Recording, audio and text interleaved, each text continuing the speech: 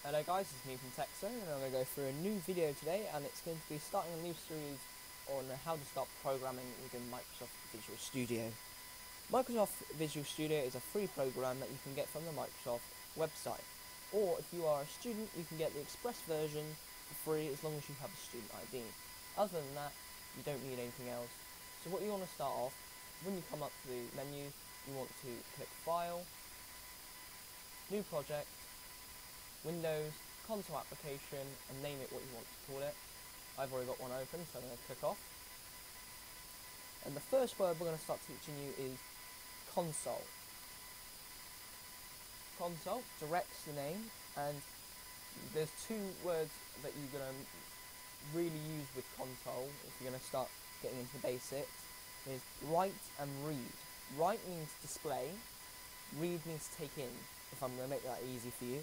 So we're going to start off with write. Make sure you give a bracket and a speech mark when you want it to write something. You don't have to have speech marks for more advanced things, but we'll go into that in a later depth of a different episode. So we're going to say, hello world. Okay, and what we're doing, we're going to try using that. What's going to happen? Nothing happens. The reason why is because I have not put in a console.read. So a console.read tells the whole program to read whatever I've put in it and display it for my viewing pleasure. So console.read. Now we vote that, let's see what happens. And sure enough, it's up here. We get hello world. So now you've learned how to write. There's only another console.write I want you to learn is this when it comes up. I'll show it again. It shows that you have to type on the end. So I'm going to show you if you want to change that and make it into paragraph sentences. So you want to write in line. What that'll do, it will read that and make it go down to the second line. So if we see it now, it will show that it's put it down to the second line, and now I can type in whatever I want. So now we've done that, we're going to get into a little bit more advanced stuff. So we're going to go, we're going to type in, we're going to make a simple program that asks for people's age. So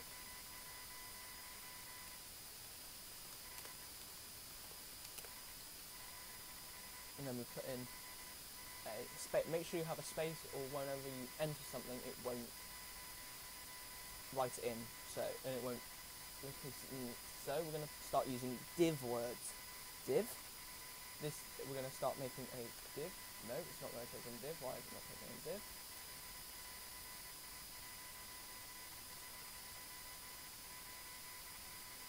Alright, it's not taking in div.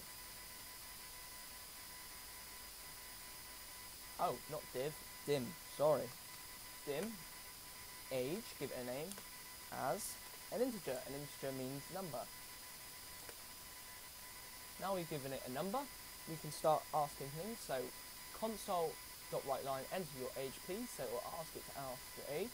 Now what we want to do is let the user input something and be able to store that data. So we're going to put in age equals console.readLine. And what that'll do, that'll read the line that you just put in, and it will store it for later use. So now this has been put in, it will ask me, enter my age please, and I will put 17, and nothing happens because I haven't told the command to do anything yet. So we're going to put in something called an if statement. An if statement, it means it will change the variable depending on what you've put in. So if age equals under 15, then, and now make sure you write whatever you want it to happen. So I want to put a console line in here. Make sure you put it in between the indef, endef, and if. So we put in console.writeLine. I think you are too young to be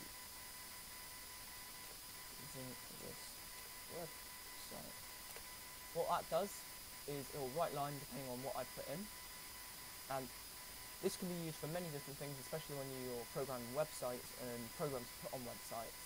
So if you want to make it age restricted, I think you're too young to be using this website, and that makes it easier for the person to use. Then you want to put something called if age equals over 15, then we add in console dot write line. Okay, then you're old enough.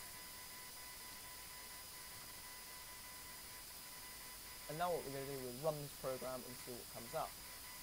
Okay, so you're asking me into my age. Say I put in 12, I think you're too young to be using this website. Or, if I restart the program, and I go 17, it will tell me something different. So I hope you enjoyed this episode. Please like and subscribe, or at least tell me some comments on what you want to see next, or what you felt was constructive criticism about what I've been teaching. Thanks guys, this is TechZone, logging out.